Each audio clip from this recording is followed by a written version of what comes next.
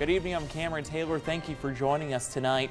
A deadly beginning to the Memorial Day weekend here in Hamilton County. 2 people died. Last night, a man was hit and killed by a car when he tried to cross Highway 153.